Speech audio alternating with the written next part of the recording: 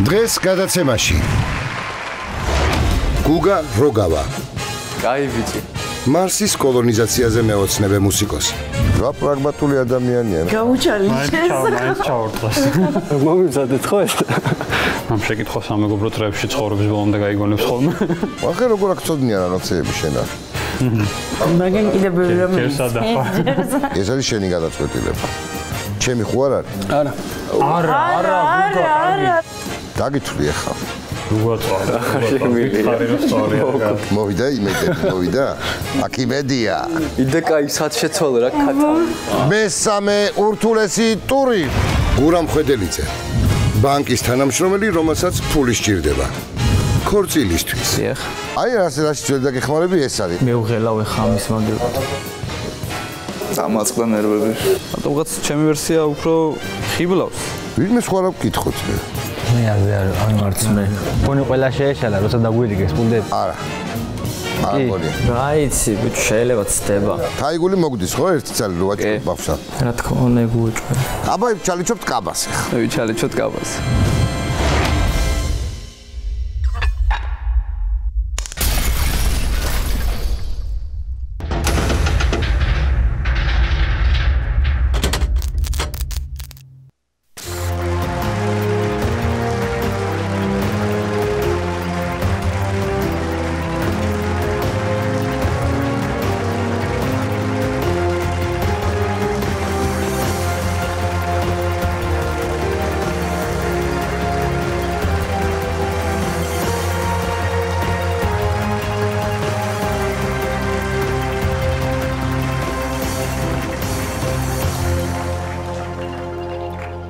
საღამო მშვიდობისა ქალბატონებო და ბატონებო მოგესალმებით მე ვარ დუტა სხიტლაძე და ვუძღვები ყველაზე ინტელექტუალურ შემეცნებით გასართობ შოუს ცოდნა ფულია რა მაგრა გამოვაცხად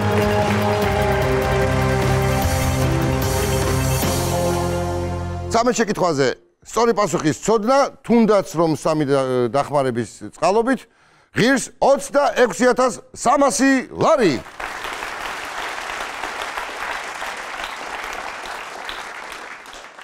26300 ლარის მოგება შეეცდება გუგა როგავა. მოდი გუგა. მე ვარ გუგა როგავა, 24 წლის, თბილისიდან, მუსიკოსი. If I have to go Will you remember მუსიკა მაინტერესებს ბავშვობიდან 12-13 წლის ვიყავი, როდესაც პირველად ავიღე გიტარა ხელში, ცოტა ხანი მემზადებოდი მაშინ. მე როგორც უფრო დამოუკიდებლად გავაგრძელე დაკვრა და ამ დამოუკიდებლად დაკვრაში, ამ ძიებებში რაღაც მე აღმოჩინა, რომ ჩემი დაწერა შემეძლო. It's all someone else's idea. მუსიკა პირველად დავწერე 15 წლის რო ვიყავი.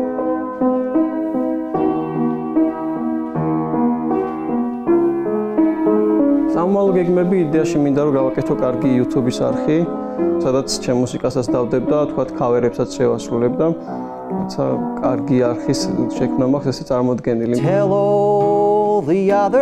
ცოდნა ფულიაში მოსვლა ამიტომ გადავწყვიტე რომ მოგების შემთხვევაში ერთი მუსიკაზე გავანაწილო ეს თანხა, მინდა რომ ეს რაღაც კიდე დამატებითი აპარატურა რაც საჭიროა შევიძინო, რაღაც ნაწილიც ასევე მოგზაურობაზეც დავხარჯო, რაჩნიათ არამდეს მოვიგე.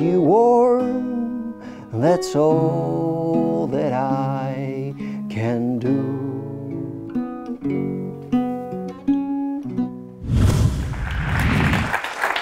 ამოზეით. გამომარჯოს, როგორ ახარ? კარგად, თავად როგორ ხარ? კარგად, დაბძანდი. რა შევი, აბა როგორ ახარ? კარგად. დაწყობა კარგი გაქვს. რაც თავარია. მუსიკოსი ხარ? ყველაფერთან ერთად? მუსიკას აკეთებ ხო შესას რაღაცას? წერ ხოლმეც და ის სხვის სიმღერებსაც ხანახან ვღერი. გიტარაზე უკრავ? კარგად. ამბობენ. ერთ-ერთ უნივერსიტეტში ასწავლი? არა, მუშაობ. მუშაობ. რაზე მუშაობ? სამაგისტრო პროგრამაზე კოორდინატორის დამხმარე ვარ, ასე ვთქვათ, სტუდენტებსა და ლექტორებს შორის რაღაცა გოლი. კიდე NASA-ს გულშემატკივრობ, ხო? SpaceX უფრო. SpaceX უფრო კოლონიზაცია დროზე დავიწყოთ მარსის დედამიწელებმა. კი. და არა მარსელებმა დაიწყონ? არა, ჩვენ რო წავიდეთ იქ. ჩვენ რო წავიდეთ. გულშემატკივრობ, რაღა დაგიმალო მე ეს ჩვენი აზრები დაემთხვა ესე იგი. ძალიან კარგი. და შენ ვინ გულშემატკივრობს? კარგი. ჩემთან საგულშემატკივროდ მოვიდნენ ბაკურ გელაძე. ბაკური რომელია? ბაკური არის აი ბაკური ზემოთ რომ ზის. გამარჯობა ბაკურ. შაკო ლომთათიძე და გიორგი სოფრონეს. შაკო და გიორგი. და გიორგი სოფრონეს, კი. გაიხარეთ თქვენა. წარმატებები უსურვოთ მატულსა. ტეტრალექსის ოთახი იცი ხო? 1000 მილიგრამიანი ტეტრალექსის ოთახი. ფრანგული წარმოების პრეპარატი რო არის, ბერნული დაავადებების დროს და ეს კაიგე, აი დაიღალე რაღაც ამბავი. ვინ არის იქ? სოფო, დავითი. გამარჯობა სოფო. დავითი და გიორგი. ბატონო დავით, ბატონო გიორგი და ბატონო სოფიო. მოგესალმებით. სასიამოვნოა რომ აქ ხართ და თქვენ ტეტრალექსის ოთახში იმყოფებით, მაგრამ დრო მოვა და რომელიღაცა თქვენგანს აქაც შევხვდებით. მაგრამ იმედია რომ ცოტა ბოლოსკენ. იმიტომ რომ 26300 ლარი გვაქვს მოსაგები და ამიტომ 13 შეკითხვას უნდა გავცეთ პასუხი და 3 დახმარება მაქსიმუმ გამოვიყენოთ. მეტი არა გვაქვს. დავიწყოთ? დავიწყოთ. ჩვენ ვამტკიცებთ რომ ცოდნა ფულია.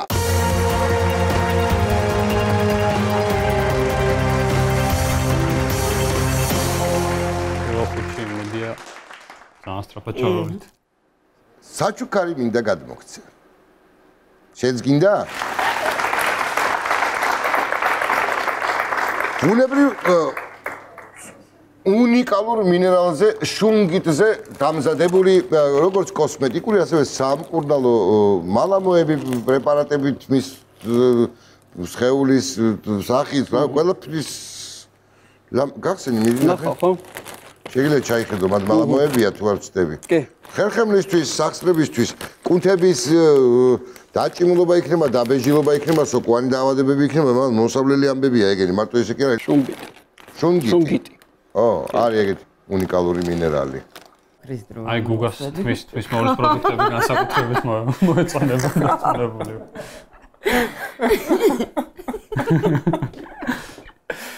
ითეს მაღაზიაში. ალბათ. თვითონ აწყდება ირონიას. კარგი, სათვალე რადგინა. მე მგონი დავინახავ სათვალე. აბა მაგ როგორი სათვალეა ჯერ. პირველი შეკითხვა, აბა. პირველი შეკითხვა. ხედა. ფილმის პრემიერისას კინოთეატრის წინ ხშირად შლიან ხოლმე A. წითელ ხალიჩას 10 ლარი B. მწვანე კარავს 20 ლარი C. გემრიელ სუფრებს გაიქნებოდა. სადაც ერთად უნდა. ეს უნდა იყოს. ორივეა. ფერად კოლგებს. რომ მიდიხარ და გზა და გზა იქ გაშლილი ვარ და ანჭამთან მიდიხარ. წითელ ხალიჩას. დარწმუნებული ხარ? კი ბატონო. წითელი ხალიჩა არის ხოლმე ხშირად კი. 10 ლარი გვაქვს ვაშა. თუნდაც მაგარი მოუხდა რა. იმის სათვალე გაიგეთ უგასე? მაგის იყო არ არის. მეორე შეკითხვა. როგორ მანქანას ადარებენ მელოდკაცს?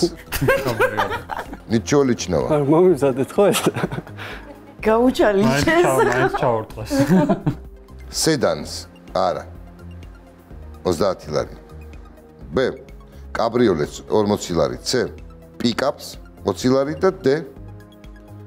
ლიმუზინს. ამ შეკითხვას სამეგობრო წრეებში ცხოვრების ბოლომდე გაიგონებს ხოლმე. კაბრიოლეტი. გადახდილია. პიკაპი უკან წარია. არ გაგიგია? არ გამიგია. თავი აქვს იმასავითო? ალბათ კაბრიოლეტივით რა ხან გადახდილია.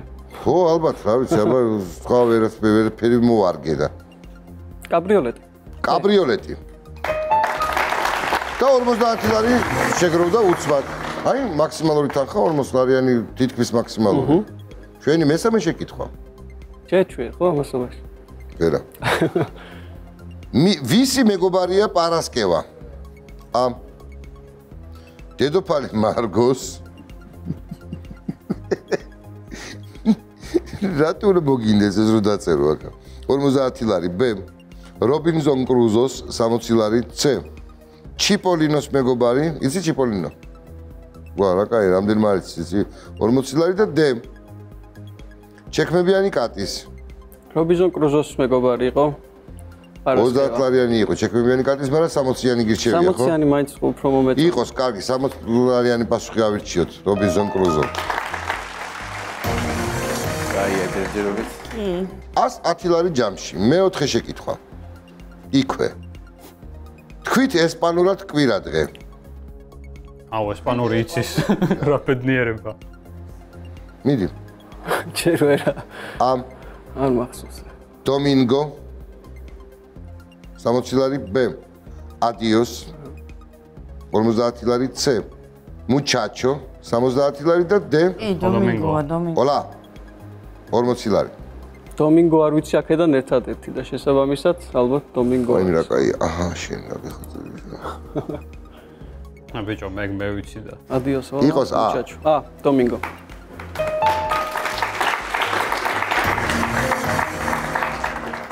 170 ლარი. მშვენიერია, აბა ნახოთ ახლა გარანტირებული რამდენი გამოგვივა. მეხუთე შეკითხვა. კი.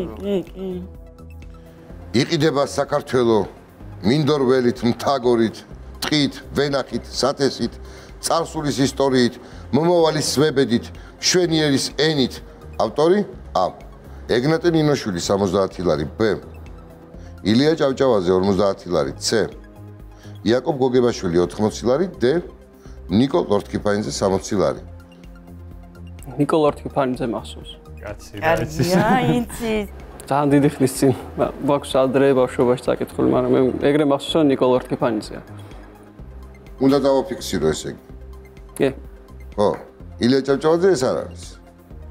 კი წაგას თემით, მაგრამ არა. თემით, მაგრამ ენით? ენით არა. ხო, კარგი. დავაფიქსიროთ მაშინ. დე, ნიკო ლორთქიფანიძე. ჯამში გამოგვივიდა რამდენი? რამდენი მქონდა წერა? 220 გარანტირებული ლარი. შესანიშნავია, ცუდია 220 ლარი. ვნახოთ აბა მეორე ეტაპს როგორ გავართვეთ თავს. ზოგადი კითხვების ტური. წავედით.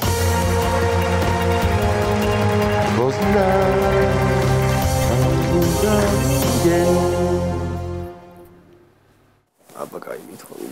მეექვსე შეკითხვა.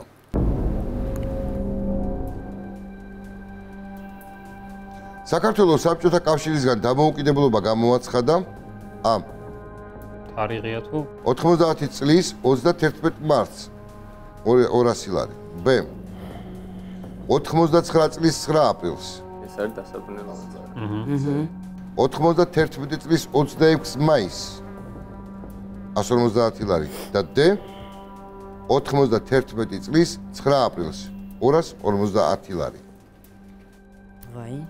99 წლის 9 აპრილს მოხდა ის 9 აპრილი, როცა დარბიეს მომიტინგეები კი არა და ხო, აქციაზე ხალხი ვინც იყო. მომიტინგეები? ხო. 26 მაისი, 9 აპრილი. 9 აპრილს გამოცხადდა მე მგონი ეს შედეგები არჩევნების, კი არა და მემორანდუმის. ანუ რეფერენდუმის. და 26 მაისი გვიწერია 9 აპრილია ეგრე მახსოვს. კი. მემორანდუმი ჩატარდა აპრილის 9 აპრილი. ხო. რეფერენდუმი ჩატარდა, ხო? კი, მემორანდუმი არა. რეფერენდუმი, მემორანდუმი ვთქვი, ხო, რეფერენდუმი, კი. და მალევე გამოცხადდა შედეგები, კი. 91 წლის 9 აპრილია. ეგარი. კაია, ეს მე-6 ხო? ხო. ასე მახსოვს. ასე გახსოვს. ეს 26 მაისი არ არის სწორი. 26 მაისი უბრალოდ ნუ აბნევა. წელი რესპუბლიკა 18-ში რომ მივიღეთ, მაშინ იყო დამოუკიდებლობა და მე როგორც ვიცი, მაგიტომ ახლა რა დამოუკიდებლობის დღესაც აღნიშნავთ იმის. 91 წლის 9 აპრილს. უბრალოდ ეგ მინდოდა მომესმინა. ეგრეა. ერთი კითხვაც ახლა და მე დახმარებული. 480. მე-7 შეკითხვა გავაორმაგოთ, აბა მოპოვებული თანხა.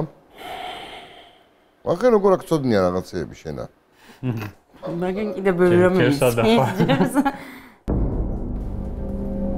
რომელი ქვეყნის ზღვისი ქითა ტერიტორიაა ბერმუდის კუნძულები? UK, ხო? ზღვისი ქითა. UK არის. ამერიკის შეერთებული შტატების. B. დიდი ბრიტანეთის. C. საფრანგეთის და D. ესპანეთი. ხო, მაგრამ ანუ overseas ეძახი არ აქვს მნიშვნელობა. მაინც და მაინც შორს არ უნდა იყოს.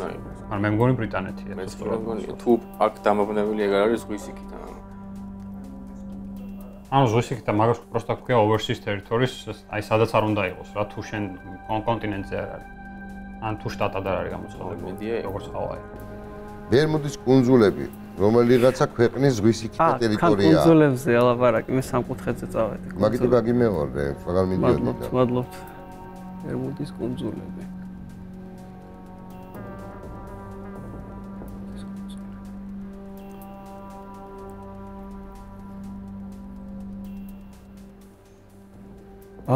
დახმარება აშკარად საჭიროა. იმიტომ რომ არ რა ვიცი. პრაგმატული ადამიანია, ნახე როგორ უცად იგრევე.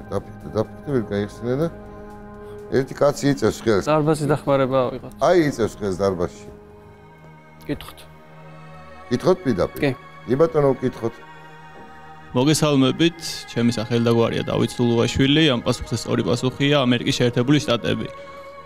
ბერმუდის კუნძულები, ანუ იგივე ბერმუდის სამკუთხედი, რომელსაც ეს კუნძულები ქმნის, არის დასავლეთ ნახევარსფეროში და არის ამერიკის შეერთებული შტატების ზღვის იქით. რა ძალიან არასწორი. კარგი. მადლობა. მიღებულია შენი ახსნა განმარტება? ეგ ლოგიკა არაფერ შუაში. არა, ვაფშე. თუ ეთანხმებით ამ ვერსიას, თქვენს პულტებზე გააჭიროთ ღილაკს A. თუ არ ეთანხმებით, ღილაკი B. წავიდა დრო, 33 გვაქვს. ხოშ-ხოშ ამან რაც ახსნა, იმის მიხედვით ვაფშე აქეთ ხარის უფრო მახსოვს მეც რა ვიცი. ხო რა, overseas territories ვაფშე სხვა რაღაც. ამერიკის არის გუამი, რაღაცები წყნარ ოკეანეში, მაგრამ ხო, მაგას გეუბნები. ორ საფრანგეთის მეტი არ არის ხო გამორჩა. არა, ეგენი ნახტით არ არის. გარშა ანაში შევარიან. ანა არის ამბე. ნახტე ხა დარბაზის რას. დაჟე ის რა მახსოვსი, აი ის კრაუნში იყო, დედოფალი რომ მიდის ტურზე ბერმუდაში ჩადის. მე მგონი ეგ უნდა იყოს. ნახოთ აბა კეჭისყრა როგორ დასრულდა. ხა თავი ესე არ გაიყოს. აუ. უი 57% გვეუბნება რომ არაო, 53% ეთანხმება. დიდი ბრიტანეთი თვითონ ვერსია არ ქონია საერთოდ. მოკლედ თქვა, ამერიკანს ნაკლებად ფიქრობდი თავიდან და ეხლა რაღაცა არ მინდა ამის. ესე თუ მიმსჯელებთ, ამერიკის შეერთებული შტატების მერე არის კარიბის ზღვა. კი. ხო და აი ამ ტერიტორიაზე ატლანტიკის ოკეანისა და მის გასაყარზე, კარიბის ზღვის გასაყარზე არის სადღაც ეგ ბერმუდის სამკუთხედი, ხო? კუნძულები. პრინციპში ეგრე რო ახსნათ, ზღვის იქითა ტერიტორია გამოდის. კი, მაგრამ ხო არის ესეთ კუნძულები, რომელიც სხვა ქვეყანასთან არის ახლოს, მაგრამ სულ სხვა ქვეყნის იმაში. რამდენიც გინდა? ამიტომ გონია რომ არ არის ამერიკა. ცოტა უფრო კომპიუტერი? სხვაგან არის. ხო, მაგრამ რაღაც წაიყვანე ლოგიკა ეხა. თუ ის არ არის, ესპანეთი საფრანგეთს. ესპანეთი საფრანგეთს ხო, ეხა просто უნდა იმსჯელოს. ყველაზე ახლოს. ბრიტანეთს აქვს, კი, ბრიტანეთს ბევრი კუნძულია მის მფლობელობაში. შეიძლება იყოს. საფრანგეთი ყველაზე ნაკლებად გონი არ ვიცი რატო და ესპანეთიცაც რაღაც დონეზე ვარაუდობ. აბა მაშინ დაგჩადი არა, ესპანეთსაც რაღაც დონეზე ვარაუდობ. ესპანეთი არის. მაგრამ ნაკლი. იქ საფრანგეთი უფრო შეიძლება იგრე, იმიტომ რომ საფრანგეთი ჩრდილოეთ კანადაში ქონდა ისინი კოლონიები. არ ვიცი, უფრო დაჟე უფრო მეტი და უფრო სწორედ ბრიტანეთი მგონია. უფრო ბრიტანეთი გონია. კი. ეგეც გავიგე. მე გთავაზობ ასეთ რამეს. ორი გამოსავალი არსებობს. ერთი არის რომ გარისკო შენ ვერსიაზე, მეორე არის რომ დეტრალექსის ოთახი გამოვიყენოთ. გარისკო ისე უთხრა რომ არა. ბრიტანეთი არ კი. ორი ვარიანტი მაქვს, ან კომპიუტერი, ან დიდი ბრიტანეთი ახლა. მინდა გადაწყვეტეს. დეტრალექსის ოთახი მერე მინდა რომ გამოვიყენო თუ დამჭირდება. მოდი იყოს ბრიტანეთი. საბოლოო გადაწყვეტილებაა? B. დიდი ბრიტანეთი ვრისკავთ როგორც გაირკვა. არ ვიყენებთ დახმარებას, არ ვენდობით დათოს ვერსიას, დარბაზმაც მხარი შეგვიწყო იმაში, რომ არ დავთანხმებულიყავით ამერიკის შეერთებულ შტატებს. დაგითვლი ახლა. უგაწვალე, ვითხარი რომ სწორია რა. წავედით. ეს არის შენი გადაწყვეტილება. ჩემი ხო არ არის? არა. სამი გამოსავალი არსებობდა. ორი ან დახმარება, ერთი ან მეორე, ან რისკი. სამი. შეგნებული პაუზა. ორი. ერთი. აი ბიჭი. გიგარი აი ბიჭი. ორი დახმარება შეიძლება. 960 ლარი. დამჭი უსაჩუქროთ. ბიჭის დღე არ არის დღეს ამ. მე ვერ შეკითხვა. ერთი სპორტული კითხვა რაღაც. რაღაც შეუშვი. დახმარების იმედად ნუ იქნები, ჯობია მე გამოიყენო. დეკემბერი ყოველთვის იწყება კვირის იმავე დღეს, რითაც აგვისტო 200 ლარი ბ. სექტემბერი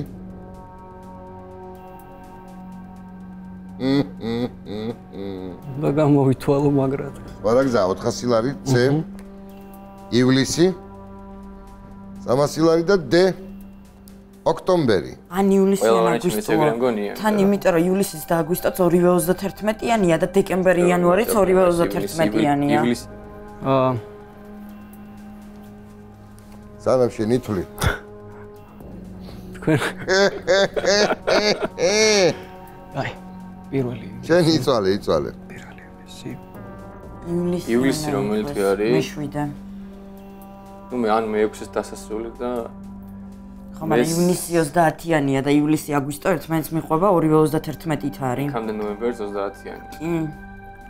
ანუ ან აგვისტო ან ივლისი მეც და უფრო ივლისისგან მეც მოვდივარ მაგ ლოგიკისას. და 29 ივნისი არის ორშაბათები. რა დაითვალე?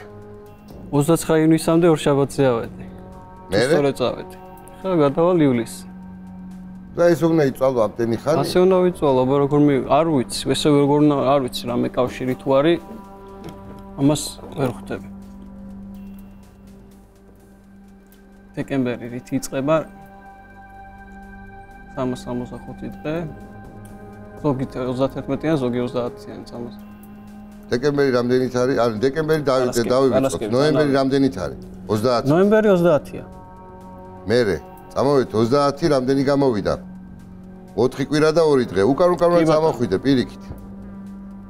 დეკემბერი რით იწყება ის ხო არ ვიცი სამაგია. რა მნიშვნელობა აქვს რითიც არ უნდა იწყებოდეს? აჰა. აი დაუშვათ 1 დეკემბერი არის ორშაბათი. თუ დაგვეხმარება ასე თავად. მოვაკელით ახლა 30 დღე. 30 დღე ნოემბრის მოვაკელით და 2 დღე. ანუ შაბათი. ჩამოდი შაბათზე. კი ბატონო. ან ერთონ დავთვალე. მაგდენი მათემატიკა. თქვა და ორშაბათს თუ იწყება.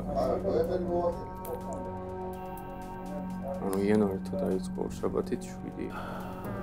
კიდე 4 კვირა და კიდე 2 დღე? 4 შაბათზე ხო ვიყავით და 2 შაბათზე ჩამოვედით. და ეგ იყო სექტემბერი. რომელიც წერია აქ? შაბათით კვირით იწყება. მაისი. რობოტოზე ხარ. მაისზეა. მაისით იწყება კვირა, მაისი არის 31-იანი. რა. ხო მივიღეთ იგივე. მიიღე? მივიღე. რა მიიღე? სექტემბერი. ანუ სექტემბერია, სწორი პასუხი მინდა თქვა? მე დააფიქსირება. ძალიან გრძელი გზით მივდიოდი, მაგრამ აბა მიდი დააფიქსირე. დავაფიქსირე, მომდ ერთხელაც გადავთვლი. თუ მომცემთ ერთ წუთს. გადათვალე მე რა? გადავთვალეო. ორი დახმარება, რა ვიცი რაღაც. არა, სექტემბერი არა. ახლა მგონი კომპიუტერი ჯობია. მარტივად რა, 4 კვირა ყველაფერს მოვაკელი. სექტემბერი. რაც გირჩება ნაშთი, იმითი წაყევი რა. სექტემბერი მჩებ. სექტემბერი დაგჭა, დააფიქსირი აბა. როგორ დავაფიქსირო? თქვი? სექტემბერი. მე? რაღაც ცოტა წინააღმდეგობა გაუწია და მე მგონი ეგ უნდა იყოს. ეს თუ არის მარტივესი შეკითხვა იყო, ხო? კი. წესით. უნარებში მქონდა ეგ პრობლემა, რომ ყოველთვის გზელი გზით გავდიოდი, ვიდრე მოკლედ. და აი ამ ესეთი შეკითხვა მქონდა უნარებში, რომელსაც ვერ გავაცი პასუხი. არ ვარ გივარ ეგეთებში. შენი აზრით მივედით ეხლა სულ პასუხამდე? კი. კი. კი.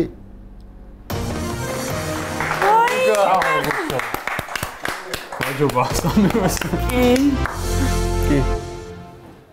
არცუნებული ვარ არსეოს, მაგრამ მე ძალიან გზელი გზით წავდით. მეც არა უშავს. მაგრამ ვერ მივხვდი შენ სხვა რაღაცით უფრო წავედით, მაგრამ არა, მაგას რაღაც გადათვალა. შენი შეკითხვა იყო არა? მაყოფილია ბაკური, ხო? 1692-93 წლებში ჯადოქრების წინააღმდეგ მიმდინარე მასობრივი ისტერია ცნობილია როგორც ბოსტონის კოცონი. სალემის მეორე სიტყვა არის trials. დეტროიტის ეგზეკუცია. აი ეს თუ არის დაგვიძახე გუქსონ ეგრევე. პორტლენდის ვერდიქტი. ეხლა ორი რადგანაც აქ აღარ გარისკავს. სალემის პროცესი. 600 ლარი. შტატებში ვართ აქ სულ, როგორც ხედავ. სალემი არ ვიცი ერთადერთი, მაგრამ სავარაუდოდ ეს შტატებია. კოცონი, ეგზეკუცია, ვერდიქტი და პროცესი. მასობრივი ისტერია. ეს ისტერია ბევრ კვლელობას მოიცავდა ალბათ. მაგრამ ჯადოქრები. ეგზეკუცია მომწონს თითქოს აქ. ეგზეკუცია მომწონს, არ უნდა მოგეწონოს. მე იცი ბევრ კინოშიც არის ყველგან არის. სერიალიც არის სალემი ქვია. სალემის პროცესი. ჰარი პოტერიდან მაინც არ გახსოვს. არ ვიცი. თავარი დეტროიტს არ მიადგეს და ორი დახმარება რაც აქვს გამოიყენოს, იმიტომ რომ ორი კითხვა აქვს დარჩენილი. თავარი ეგ არის ხსორ გაწყვეტილება. მაგის მიხედვით არ გავჭირდება უბრალოდ რომ ალბათ ჯობია რომ დეტრალექსის ოთახს მივმართო. დამასწრო რა, ესე იგი 1000 მილიგრამი უნდა მეთქვა ეხლა და შენ თქვი დეტრალექსიო პირდაპირ. სიამოვნებით ვინ შემოვიდეს? დათონოზაძე ისტორიას კარგად იცნობს. აბა მოიდა დათო. მოგესალმებით ბატონო დავით, როგორ წარდება? კარგად თავდება ხარ? გადასარევად. იცი პასუხი. მე ვფიქრობ, რომ საკმაოდ დარწმუნებული ვარ, რომ სალემის პროცესია, იმიტომ რომ ესეთი სალემ which trials ესეთი რაღაცა იყო.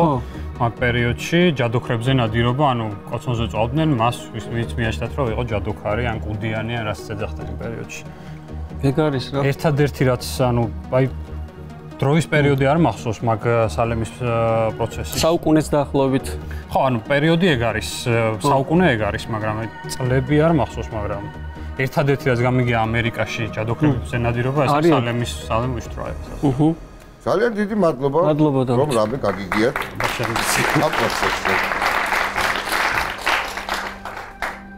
აი ეგეთი პასუხი მოვიტანა 600 ლარიანი. ენდობი დავიც. ენდობი და მეც აქ ვარ დავაფიქსირებ, მე რა ვიცი, მე არ ვიცი ყოველ შემთხვევაში პასუხი, ამიტომ მარტივად ფორმად მოგყვები.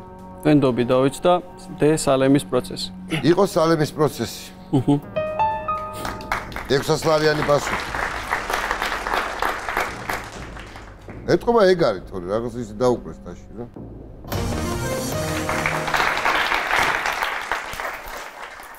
ერთი კითხვა დარჩა, სამერა. 1960 ლარი. ერთი დახმარებაც აქვს. თავარი ეგ არის, ეხა ემოციას არ აყვეს. ვახ. ჩვენ გვაქვს ერთი დახმარება და გვაქვს კიდევ ერთი შეკითხვა, რომელიც მეორე გარანტირებული თანხის მოპოვებაში დაგვეხმარება. ნახოთ მე-10 შეკითხვა.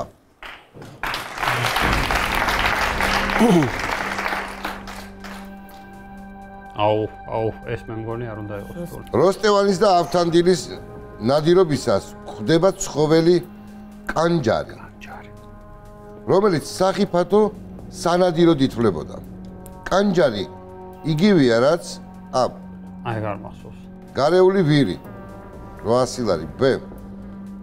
ჭაობის ქათამი 900 ლარი. ქათამი არ იქნება. შავი ჯიხვი 470 ლარი და დ. ტყის ფოცხვერი. ტყის ფოცხვერი არ ამგონია, არც ქათამი, იგივე. სორი. ხო, უფრო რაღაცა ვირი მახსოვს, საიდან ვაც. შეიძლება სხვა.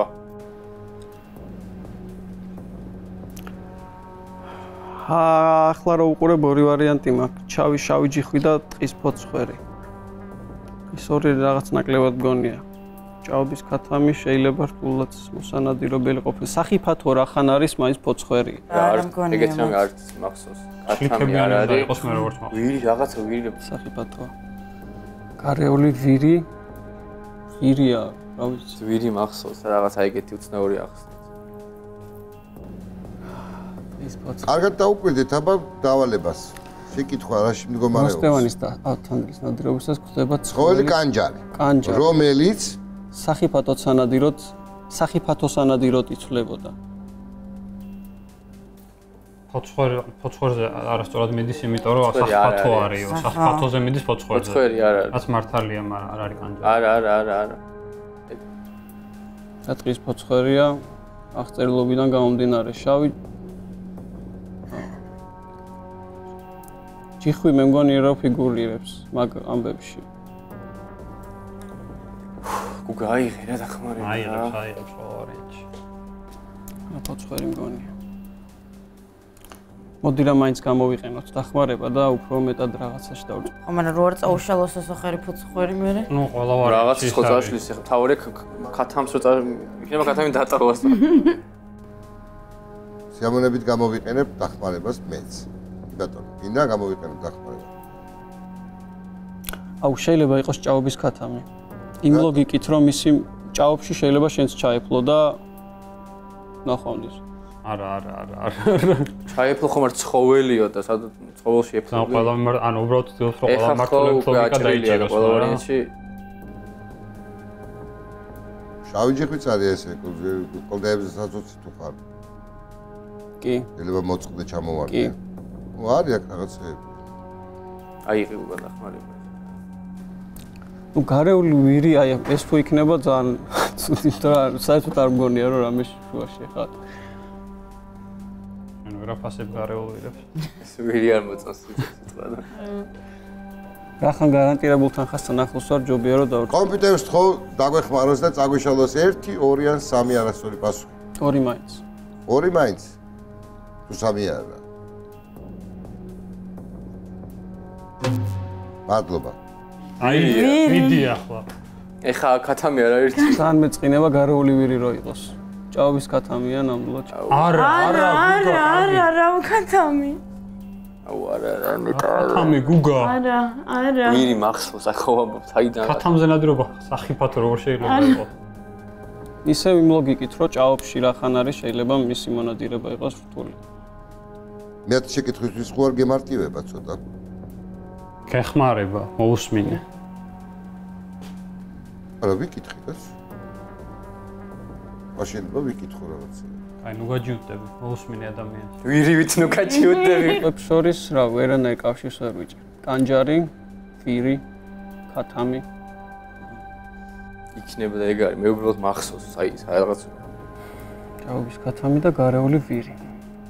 როსტევანის და ავთანდილის ნადირობისას ხვდება ცხოველი კანჯარი.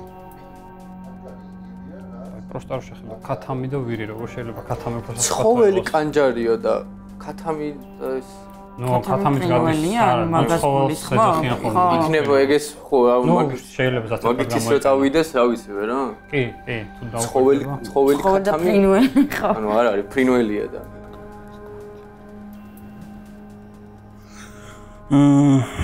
ვირი. დაიწყეთ. მიხდები. გამორიცხულება. რადგანაც დაფიქრდა იქნებ ცulis.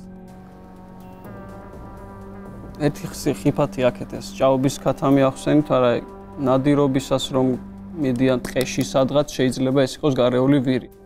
ეგ არის. შეიძლება წიხლი დაგარტყა. აუ ეგ იყოს მერს. მოდი იყოს გარეული ვირი.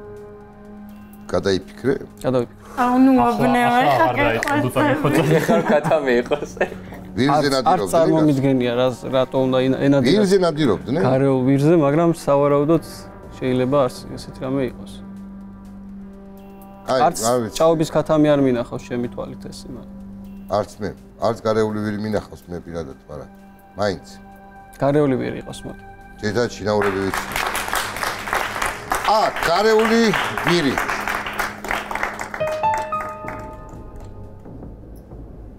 ახლა როგორ ტაში დაგიქნეს? რაღაცა. იმედის მომცემი იყო. მოვიდა იმედი, მოვიდა. აქ იმედია. იმედია.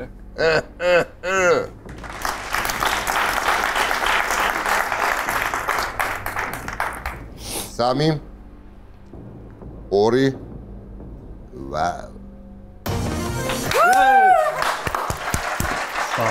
ვაშა. გარეული ვირი რო იყოს ძალიან მეწყინება, გარეული ვირი რო იყოს ძალიან გეწყინოს თქვი. ძალიან მეწყინა. იდე კაი სად შეცვალე რა ქათავი. 2760 გამოგვივიდა, ბიჭო. გაკისრებელია. ძალიან კაი. არ მართლა არ ფიქრობდი გარეულ ვირს. არა თან თავიდანვე ქათამა სულ რო გარეული იყოს ისეთი რა უნდა ქნას რა. თვალები გამოგკორტნოს მაქსიმუმ. ეგეც ცუდია მაგრამ. აბა მოდი ვნახოთ მე-11 შეკითხვა და დავიწყოთ მე-3 ურთულესი ტური. ერთი კაი ისეთი კითხვა რო იცი. სპორტი არ ყოფილა. მოდი წარმატებები უსურვოთ ადამიანს 24 წლის ყმაწვილია ჩვენთან და ვიწყებთ ურთულეს ეტაპს. ვიღოთ მე. წავიდა მე-11 შეკითხვა.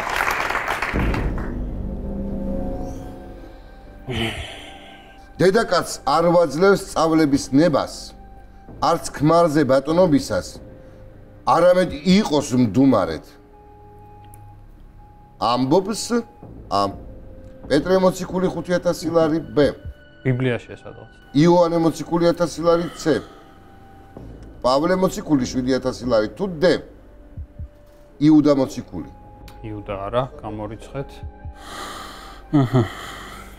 ელემენტი ინგლისურად დავიკითხე. Saint Peter მე მგონი.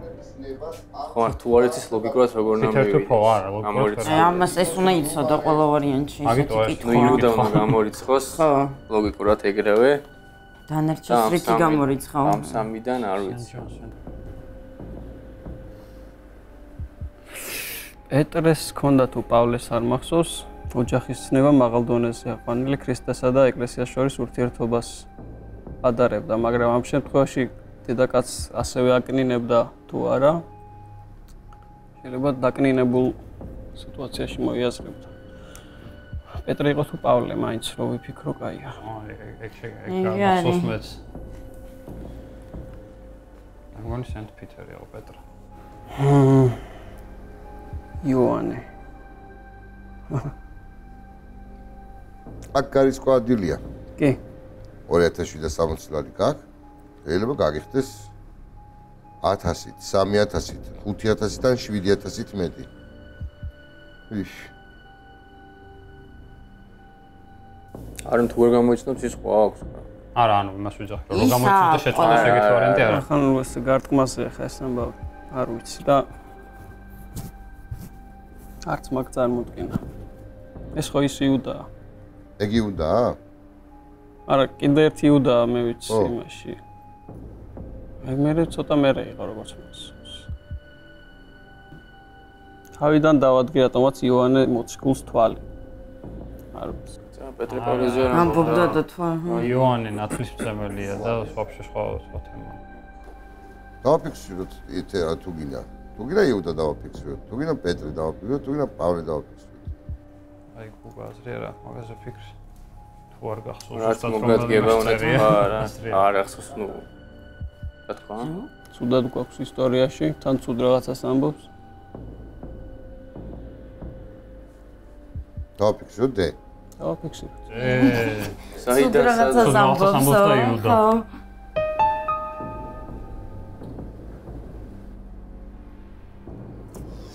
თავიდან რას ამბობდი? იოანეს. არა, უფრო თავიდან? უფრო თავიდან პეტრეა იყო თუ პავლე ვერ მიხსენებდი ოჯახისა და ამიტომ მარტივი გადაწყვეტილება მიიღე და მოიტა იოანეს ვიტყვი, რა. და ბოლო წამს გადაიფიქრე. და მაინც იუდა. და სულ თქვა. ნუ კაი, რას ვიზამთ. სად შევწდი აბა გზაში. ხო. პავლე. არა უშო. მეორე გარანტირებულ შევპერდი. 2760 ლარი საშუალება გქონდა. აი ახლა ცოტა ხნის წინ იმ ვერსიებზე რომ დარჩენილიყავით თავიდან და არ აგერჩია გრძელი გზა და არ გაქცეოდი ტვინის წყლეტვას, შტორმს, როგორც იტყვიან. სადღაც იქ რაღაცას იპოვეთ პეტრე პავლეში, მაგრამ 2760 ლარითა და შუმგიტის ნაწარმით გისტუმრებთ აქედან. მადლობა, კარგი თამაში. დიდი მადლობა. ნახვამდის. აპლოდისმენტები გუგას.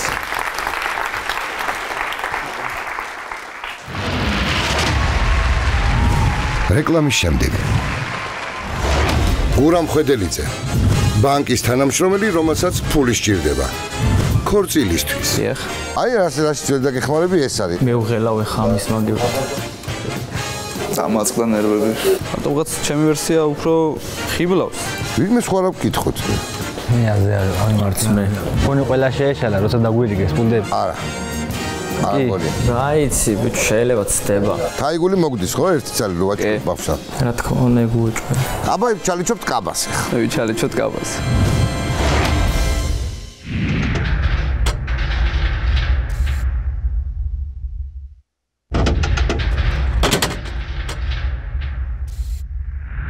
$26,300 ლარის მოგება შეესწება გურამ ხვედელიძე. მოდი გურამ. გაუმარჯოს. ამაზე, აი დაჯიქი. ამრჯობათ. გურამ ხვედელიძეზე პაუზა გავაკეთე, სანამ ხვედელიძეს ვიტყოდი, იმიტომ რომ კინაღამ გურამ დიდი ჯიხაიში კინაღამეს გამოვაცხადე. ისე გინდოდა რომ გამომეცხადებინა ეგა. დიდი ჯიხაიში. დიახ. ხო ეგრეა?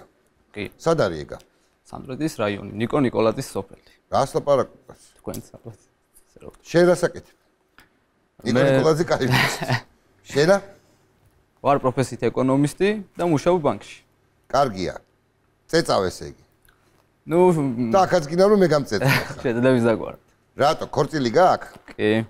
ცოლი მოკავს? მომყავს. ანუ მოიყვანე და ქორწილი უნდა გადაიხადო. ნუ აპრილის თვეში ესე რომ ვთქვათ ნიშნობა გქონდა და ივლისში გვაქვს ქორწილი. ვინ არის ეს გულშემატკივარკა? ჩვენი ჩემი გულშემატკივრები არიან ირაკლი ხასაია, ჩემი გამარჯობა ირაკლი. ჭედია ბესო. ბესო გამარჯობა. ჩემი მეუღლე მარიამი, საცოლე. შენ ხარ მარიამი? და ჩემი ცოლის და ანი. აბა ანი. შენ ახარ ანი, ცოლი და. როგორი სხვადასხვა ერთნაირი სიცილები და სხვადასხვა ფერები ხარ. გავხარ. ოთახში ვინ არიან? ოთახშიც ჩემი მეგობრები არიან, ასე ვთქვათ, ბავშვობის მეგობრები. ჩემი ორი კლასელი, ტიტე ვაშაკიძე ინჟინერი პროფესიით, დავით ვაშაკიძე არქიტექტორი პროფესიით და ხვიჩა დარსაველიძე თეატრმცოდნე პროფესიით.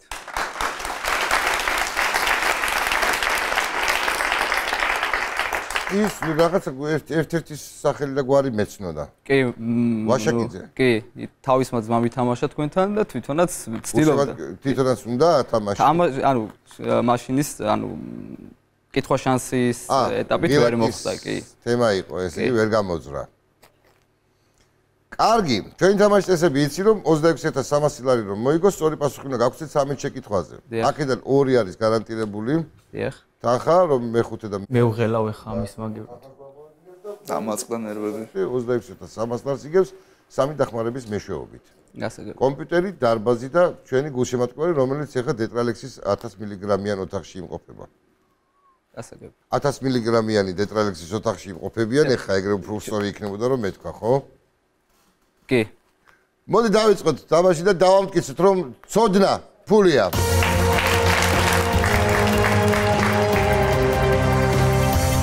სანამ პირველ შეკითხვას დაგისვამ, უნიკალურ მინერალზე შუნგიძე დამზადებული როგორც კოსმეტიკური, ასე სამკურნალო თვისებების მქონე სხეულისა და სახის ტანის მოვლის საშუალება არის რამდენიმე ნაირი, აი.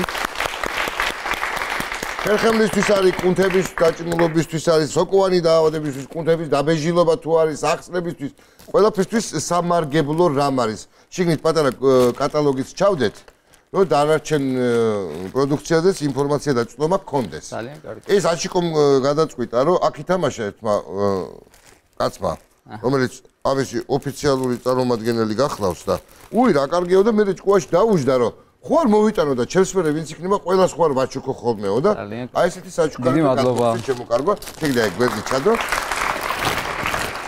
არა მგონია ხელი შეგიშალოს კომფორტულად იხარ მაგაზინო იფიქრებ ახლა ამაზე იფიქრებ მობილიზაცია სრული გონების პირველი შეკითხვა ამბობენ რომ სწორედ ასეთი დამთხევაა საშიში ა პარასკევი 13 10 ლარი ბ ორშაბათი 12 40 ლარი C ოთხშაბათი 4 30 ლარი და D კვირა 7 მოდი 10 ლარს დავჯერდეთ პირველ შეკითხვა. დაჟერდი რა, მე რამე ნაღოლებ. ათლას დავჯერდეთ. პარასკევით 13 მაისი. 10 ლარი გვაქვს მეორე შეკითხვა. როგორი დამბაჩა არ არსებობს? ამ სპორტული 50 ლარი ბ სასიგნალო 40 ლარი ბოდიში და 400 კაც ჯერადოს 400-ია. C საბრძოლო 20 ლარი და D მუსიკალური 30 ლარი. სპორტული არსებობს, სასიგნალო არსებობს, საბრძოლო არსებობს, არ არსებობს მუსიკალური დამბაჩა. მუსიკალურიც არსებობს. არ არსებობს. D როგორ არა? მუსიკალური დამბაჩა არ გაგიგია? არა. ზარდახშა ხო გაგიგია? ზარდახშა გამი. დამბაჩა რატო არ გაგიგია? ნუ დამბაჩა იარაღია შესაბამისად, სპორტული იარაღი არსებობს, სასიგნალო იარაღი არსებობს, სპორტსმენები იყენებენ საბრძოლო, ნუ არსებობს და მუსიკალური არ გამიგია ნამდვილად ვინმეს დამბაჩი დაეკრა. კარგი, ვინმე მოიგონეთ სასწრაფოდ და მოუგებ. მუსიკალური დამბაჩა არ არსებობს ჩვენთვის. და ჯამში 40 ლარი გაგიხდა. სერიოზული კითხვა გამოიცა. მესამე შეკითხვა. აფრიკული საყვირი ერთგვარი, რომელსაც იყენებენ გულშემატკივრების საფეხბურთო მატჩის დროს არის A გუგუნა 30 ლარი, B რუზრუზელა 60 ლარი, C ვუვუზელა 40 ლარი და D ცივილკივილა 50 ლარი. ნუ რადგან ფეხბურთის დიდი გულშემატკივარი ვარ და არ გამიგია. აფრიკაში გამოიყენეს ეს საყვირი პირველად, ნუ ეს იყო ვუვუზელა. C ვუვუზელაა ეს. კი. ზუსტად იცი. კი, აფრიკის სოფლიო ჩემპიონატზე გამოიყენეს პირველად, როცა როგორი ხმა აქვს? ნუ გახკივის. მე აზე არ მარც მე. ნუ ვუვუზელა. ვუვუზელა, კაი. 40 ლარიანი პასუხი. მე მაინც რუზრუზელა მეგონა, მაგრამ ვუვუზელა იყოს, კაი. ეს ძალიან უშლიდა თან ფეხბურთელებს ხელს ისეთ ხმას გამოსცემს თან მოიგონეს 80 ლარი გვაქვს. მეოთხე შეკითხვა. ფარული ეკონომიკური გარიგების ერთობლიობას გადასახადების ან არალეგალური ქმედების დამალვის მიზნით ეწოდება რაღაცნაირი ეკონომიკა. ეკონომისტი ესეც უნდა იცოდეს უეჭვე.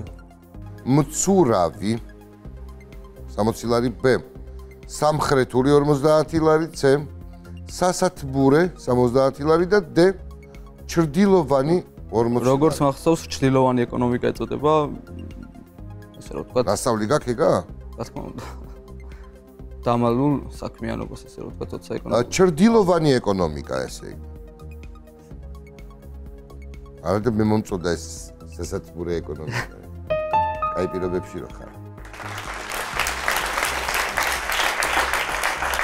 40 ლარი. მეხუთე შეკითხვა და გარანტირებულ თანხასაც მოვიგებთ. ჩამოთვლილი სამხედრო წოდებებიდან რომელია რანგით მცირე? A ვიცე-პოლკოვნიკი 70 ლარი, B კაპიტანი 80 ლარი, C უფროსი ლეიტენანტი 60 ლარი თუ D მაიორი 50 ლარი. მაიორი არ არის? მაიორი? უფროსი ლეიტენანტი, არა, უფროსი ლეიტენანტი. დრო საქმიანობიდან რაღაც შორს ვარ, მაგრამ როგორც ვიცი, პოლკოვნიკი, ვიცე-პოლკოვნიკი შედარებით მაღალი არის ვიდრე კაპიტანი, ლეიტენანტი, მაიორი, ნუ შედარებით მცირე არის მაიორი. უფროსი ლეიტენანტი? უფროსი ლეიტენანტი? აჰა. მე სხვანაირად მაქვს ნასწავლი, ეხლა რაღაც სხვანაირად ყოფილა და არ ვიცი. პოლკოვნიკი. ჩემ დროს სხვანაირად იყო. C დააფიქსიროთ. დარწმუნებული ხარ? უფროსი ლეიტენანტი, კი. ლეიტენანტი და მაიორი არა? არა. ხო, მაგრამ ეს არის უფროსი. უფროსიო, ბიჭო. უფროსი კი არის, მაგრამ მაიორი ძალიან მაბნე. უფროსი ლეიტენანტი. ძალიან მაბნე. შენ რა სიტყვი? ლოგიკურად ლეიტენანტი, უფროსი ლეიტენანტი რა თავიდან კარგად დაიწყო. და ანუ ლეიტენანტიზე უფრო დაბალი წოდება არის უფროსი ლეიტენანტი. მაიორი, რატომღაც ჩემი ვერსია უფრო ხიბლავს. მაიორი. ხიბლავს მაიორი? კი. კაპიტანი არა? მაიორი სწორი უნდა იყოს. კაპიტან ამერიკა რამე არა? არა. მოდი მაშინ მაიორი დავაფიქსიროთ. ვინმე სხვა რა ვკითხოთ? დაგვილაგებს უცბად რა. ვიცე პოლკოვნიკი. სამხედრო სამსახური ვისაკ აქვს გავლილი? ვიცე-პოლკოვნიკი და კაპიტანი ხო გამორიცხული? ხო, აი გამორიცხული. ანუ არის ან C ან D არის სწორი, იმიტომ ვიცე-პოლკოვნიკი და კაპიტანი არის ლეიტენანტი მაიორი და მერე იღებს უფროსის წოდებას. ახალი რანგის. უფროსი ლეიტენანტი თუ მაიორი? C, უფროსი ლეიტენანტი. და არა მაიორი. არა. შევცვალო მაიორი დავაფიქსირო. აი თავიდან წავედი მაიორს. და თავიდან წახვედი მაიორი. რაღაცნაირად ვიცი რომ მაიორი არის, გამიგია ისეთ დაბალ ანუ ესე რა ვთქვა, თუნდაც მქონია შეიძლება სოფლის პოლიციაში ყოფილა მაიორი ხა და მაშინ მოდი რაღაცა მე ვფიქრობდი რომ მაიორი იყოს, მაშინ იყოს მაიორი. ააფიქსირე და ეგა.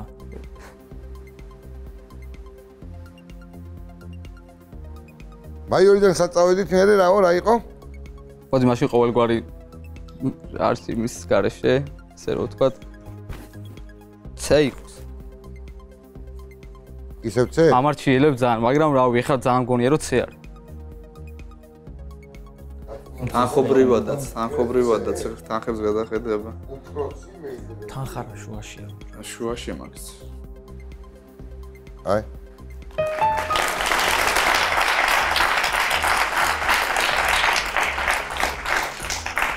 როგორ შეიძლება უფროსი ლეიტენანტი მაიორზე დაბალი იყოს, ნუ გადამრია.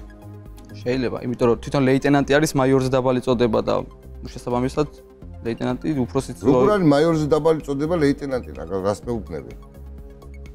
ნუ არის. შენ მაგასაც მეტყვი სერჟანტის დაბალიაო ეხლა. არ ვიცი ხა მაგდანაც ვერ ვერკვევი. სერჟანტი დაბალია, არა, ხო დაბალია. ბევრი დახმარება გამოიყენე მეც კიდე. ადამრებში. ქორწილი არ გინდა კაცო. როგორ არის? მე ცოტა ჭკვიანურად ვითამაშო რა უჭირს. ამიტომ ჯარში უნდა წახვიდე. სწორი პასუხია 3 2 1.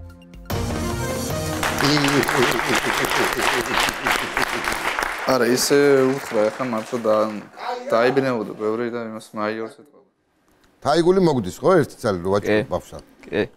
ერთი წალი, კაი თაიგული ჩვენზეა რა. ეხლა მოდი ვიჩალიჩოთ რომ რამენაირად კაბაზეც გადავიდეთ. აბა ჩალიჩობთ კაბას ეხლა. ვიჩალიჩოთ კაბას. წავიდა კაბის ჩალიჩი მიდის მეორე ტური. თან ეს ისეთია რა არის? აქ შეიძლებოდა რომ ყოფილიყო 280 ლარიც კი. მაგრამ რა იცი რომ მაინც ხო თაიგულის ფულია, მაინც რომ გაიქნიოს, კაი, გადასაგდებად ვერ გაიმეც. რა უცნებია, მაინც გადასაგდებია. ვიღაცა გადახტება დაიჭერს მაღალ ქუსლებზე, წვიფის დაიმტროს, ეგონება რომ გათხოვდება და ნახოთ აბა მეექვსე შეკითხვა.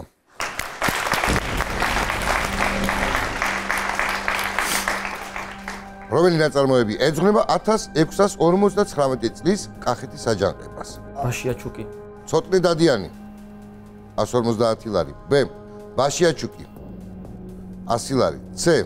გიორგი სააკაძე 200 ლარი და D. ხრწანისის სევდა 250 ლარი. B. ბაშიაჩუკი. ზუსტად იცი? კი. დარწმუნებული ხარ? რა თქმა უნდა. როგორ? აბსოლუტურად? ეს ფილმის ნაყურები მაქვს და ფილმი რა შეიძლება? აკითხulis მაქვს და ბაშიაჩუკი. ნავკრად. დავაფიქსიროთ ბაშიაჩუკი. ამას ხო კახელების სკოლაში არ აყვებიან. რატო? აბა ეგ იმერელი კაცი თუ არ ჩამოვიდო და ესე იგი ჩვენ ვერაფერს ვერ ვიზავდით, ხო? რავი, ისე მოხდა და ას ფილმ ნაწარმოები. ბაშიაჩუკი. მაგრამ ამ მთელი მუღამი რაშია? რომ ეგეთი ამბისთვის ესიანდებოდა ყველა. ყველა ერთად, კი. რა თქმა უნდა, ეგ უეჭვი. ეგ არის. 280 ლარი. გავაურბაგოთ ეს პატარა თანხა. მივიღებ 560 ლარს, არ მომწონს, რაღაცა ძალიან დაბალი თანხები. მაგრამ ზემოთ ამოვკაჩავთ ახლა. შენ არის ნერვიულო, კაი კაბას გიჩალიჩებ ახლა. ახლა იღბლიანი შეკითხვა გამოვიდეს ახლა. ნახოთ. 1997 წლის მაისში გიდოსტატი გარი კასპაროვი დამარცხდა და მისი მეტოქე იყო A. ინდიგო. B. ანატოლი კარპოვი. C. Deep Blue და D Dr. Reinoldi. რატომღაც მე მახსოვს ინდიგო. ცოდნა ანატოლი კარპოვი გამორიცხა. ანატოლი კარპოვი. დოქტორ რაინოლდს და Deep Blue გამორიცხა. ამურს. გამორიცხა მე რა. 97 წლის მაისში მოხდა ეს. კარი კასპაროვ. მე მგონი ინდიგოსთან დამარცხდა. ესე არ მახსოვს, მან ინდიგო ცნობილია ახლა როგორც ესეთი. ერთ-ერთი ეს ყველაზე ცნობილია ხა. ტიპულად გავიგე და ოღონდ ესე გახსოვს. კი, ესე მახსოვს. კარგად რო გავიხსენოთ რაღაცეები. ჩვენ არ უნდა გამოგვიყენოს ეს რომელი ის არ მე ჭადრაგის ცოდნა. ან B ამ ორ ვერსიას შორის ან B ანატოლი კარპოვი. კი, ან B. ან D იცი არ ვფიქრობ დოქტორ რაინოლდს. მე ეს C ვერსიას ძალიან მომწონს, მაგრამ ხო არ ვკითხოთ ვინმეს. დარებას ვკითხოთ. ტეტრალექსის ოთახში შეგვიძლია ვინმეს ვკითხოთ. არა, ჯერ არ მინდა დარებას ვკითხოთ. კაი, 1000 მილიგრამიანი ტეტრალექსი საფრანგეთიდან შევინახოთ. დარბას ვკითხოთ კი ბატონო, ვინ იცის ამ შეკითხვაზე პასუხი? ერთი ხალბატონი, მეორე ბატონი იწევს ხელს. აქეთკენ 1, 2, აქეთკენ არავინ. 4 ადამიანი. აქეთ არავინ არ იწევს? აქოთ 2 იწევს, აი. ერთი იანი კაცი იწევს ხელს, მეორე ჭკვიანი კაცი. ოც ამ ხალბატონს ვკითხოთ. კითხოთ. გაგვეცანეთ თუ შეიძლება. ეკატერინე ვარ გვარამაძე. ძალიან სასიამოვნო. ეს იყო ანატოლი კარპოვი, ცნობილი შერკინება იყო. დაწუნებული ბრძანდებით, რომ 97 წლის მაისში მოხდა ეს ამბავი. დიახ. კარგი, დიდი მადლობა. მიღებულია თქვენი პასუხი. და მოიმარჯვეთ პულტები, კენჭი ვუყაროთ ამ ვერსიას. თუ ეთანხმებით? რაც არ ვიცით ახლა. კიდე კაი რო არ დაგამოყარა. შევასწინეს. დავაჭირდა. მე მგონი ამ ხალხს უეჭველი ეცოდინება. მე მგონი ეგ ფულისთვის ამართა მოსული ერთსა B.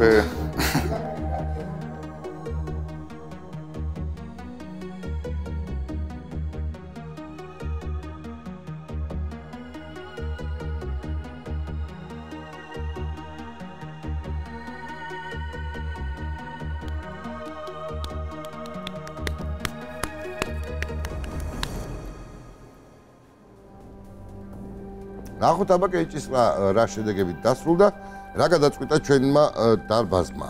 როგორც ვფიქრობ, ალბათ კი არა და ანატოლი კარპოვი მოეწონათ ეს ვერსია. მეც მომეწონა და უფრო გამიმყარა, ესე რომ ვთქვათ. არ გაგიმყარა ეხლა, აბა რანაირად? კი. ო. არა, სწორია ის კალიას. ავიც 28% ეთანხმება მაგ ვერსიას, 72 არ ეთანხმება. არ ეთანხმება 70. ამ ხელა დილემის წინაშე. ეს პულტები რო დაგვერიგეთ, მაშინ თქვენს რომ B იყო რომ საერთანხმები და A იყო რომ საერთანხმები. ხო. რადგან B-ა სწორი, ყველამ B-ს დააჭირა და ჩვენ რა ვერსია ვთქვათ, რომ გაგვიყვანოს რა. ვენდობით დარბაზის უმრავლესობას და არ ვაფიქსირებთ ამ პასუხს. ეგრე გამოდის. არა, რატო დაწერეს ხა ვითომ მალე უნდა რომ დამთავრდეს. თუ რაშია. ამას ამოჯრიან აუც. კასპაროვი როგორ არ გამიგია, მაგრამ ეს ფაქტი თვითონ არ მახსოვს, ასე რომ ვთქვათ. დაეთანხმებო რომ უნდა დაეთანხმოს. სადარა უხე ხა ინტერნეტისა.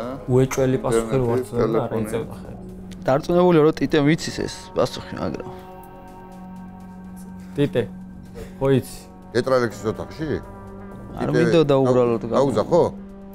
რას ეთქვი რას? ეხა შეიძლება ის იძახის თუ არ ვიცი ბიჭო არ გამომიძახ. კომპიუტერს კითხე, კომპიუტერსო. ეხა უცებ მე ერთი გადაწყვეტილი. დაუძახოთ. დაუძახოთ, ტიტე მოდი. ტიტე მოდი, ტიტე. მოდი. მოდი ტიტე. გაუმარჯოს. ისე მოდი ხარ რომ მე მგონი არა გაქვს პასუხი. არ გამაგიჟო ტიტე. როგორ ახ? კარგად თქვენ? არა მიშას. დავარია თქვენ იყოთ კარგად. ახალგაზრდები და 30 წელს მოგცემ დროს რომ დაარწმუნოს ორ პასუხში. სწორი პასუხი მეგობრ B. ანატოლი კარპოვი? ო, იქ ყველა შეეშალა, როცა დაგვირიგეს პუნდები. მაშინ გიცხეს რომ აზე დააჭირეთო. ვეთანხმებით და ბ-ზე დააჭირეთ, როცა არ ვეთანხმებით. სინამდვილე შეიძლება ყველა ეთანხმებოდა იმ ხალხს. მაგრამ პულზე დააჭირეს. ანუ დარწმუნებული ხარ, ხო? აქ რომ B არის, მომიდა დააჭირეს B-ს. არა. არ მგონია. ანუ შენ დარწმუნებული.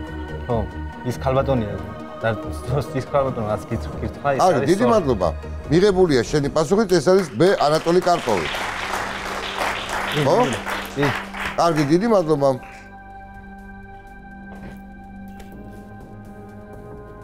ასე იყო ვითომ შეეშალა ხალხს B-ზე დააჭირეს B-ს გამო? თუ სწორი პასუხია ღილაკი A, თუ არ ეთანხმებით ღილაკი B. რა შეში აქ A, B, C, D. თავეთანხმეთ.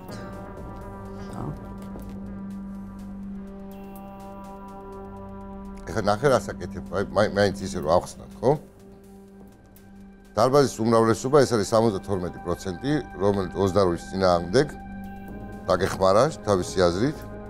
აუხსენი ვითარება? კი, აუხსენი და უეჭველი. დარბაზმა სპეციალურად დააჭირა სხვა ღილაკს, ჩემი აზრით, რა ვიცი, ჩემი აზრით. მე მომწონს თქვენი ახალგაზრდული შემართება, რომ არ გინათ რომ რაღაც ერთ დინებაში ჩაჯდეთ და ერთ კალაპოტს გახვეთ. რა შუაში არის, უცხალი. მაგრამ აი რა გითხრა ეხლა? ჩემი ვერსია, აბა რაც თავიდან შენი ვერსია არის ინდიგო. არა, B ბიჭო. ისევ შენი ვერსიას დაუბრუნე. კომპიუტერს ხარ ვკითხოთ. ის ხალი დარწმუნებული? რა იცი, ბიჭო, შეიძლება ცდება. არა, არის ბევრი შემთხვევა ცდებიან. კითხოთ? არ ვიცი, აზრი არ აქვს, ეხლა დავაფიქსირო და წავაგო, ესეც არ მინდა ეხლა, რა თქმა უნდა, ჯიუტის გამო და არ ვიცი, ფაქტი ეს არის, რომ ეს ფაქტი არ ვიცი. და ისე გაიყო აზრებით, რომ ვერ ვენდობი ესე რომ ვთქვა. თუ შეიძლება დაგვეხმარეთ ეხლა, ორი დახმარება ამოვწურეთ და მესამესაც ვიყენებთ და რაღაცა კარგად დაგვეხმარე ეხლა. მადლობა. არა, მართლა ისეთი თემა იყო. მიხალს ქულის გამო იყო მოსული.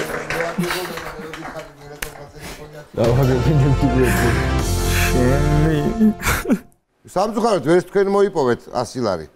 ტიტესაც დიდი ბოდიში რომ აი ეს, მაგრამ სამაგერად კომპიუტერის მადლობა. თავიდან უნდა გამოიყენებინა კომპიუტერის დახმარება. კი. აბა რომელი ჭადრა, შენ იცი ჭადრაგე? რავი, ძალიან ცუდი. ჩემი აზრით, რომ სამივე დახმარება ესე რაღაც გავანიავთ. მეც ვერ დავაკვირდი, კარგად. თუ უტამაც არ უკარნახა ეხლა ამაზე და.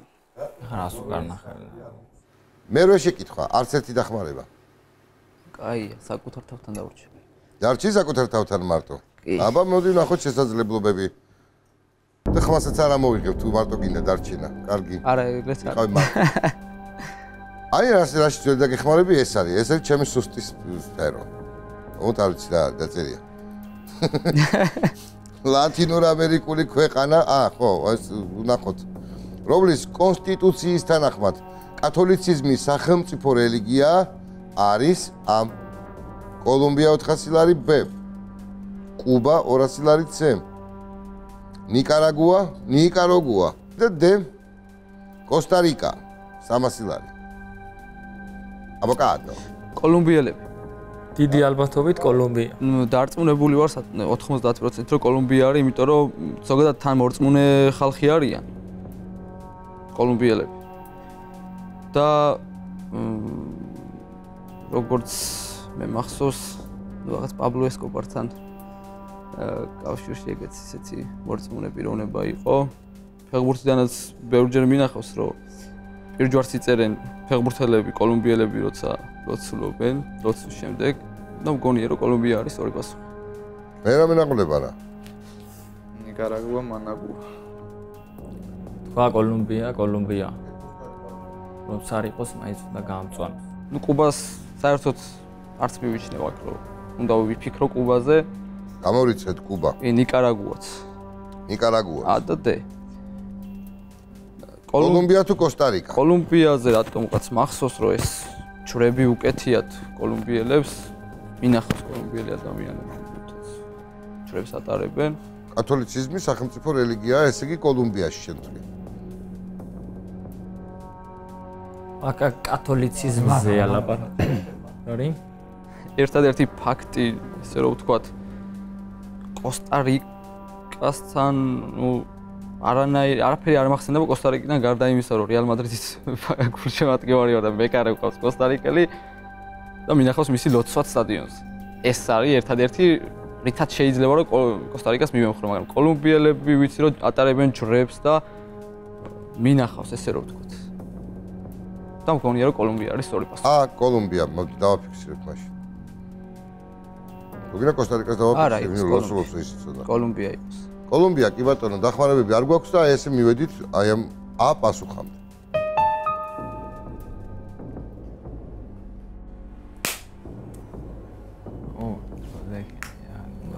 ზეგადი გამისკდებული.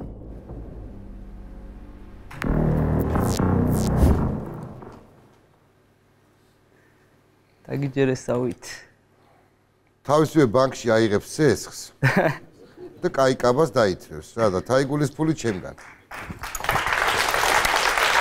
წარმატებებს გისურვებ. შუმგიტი არ დაგჭეს და იჯერებდი გარანტირებული არის. გარანტირება 180 ლარი წავედით ვიქეიფია მაშინ. არა უშამლა. კარგად იყავით. კარგად. აპლოდისმენტებით გავაცილოთ. პატივცემულო დამსწრე საზოგადოებაო და რა თქმა უნდა ჩემო უტკბილესო ტელემაყურებელო, გემშვიდობებით კეთილი სულულებით, რა თქმა უნდა ჩვენ ერთმანეთს ჩახვდებით ისევ იმედზე, ისევ ყველაზე ინტელექტუალურ შემეცნებით გასართობ აბლაბუდა შოუში ცოდნა ფულია. დროებით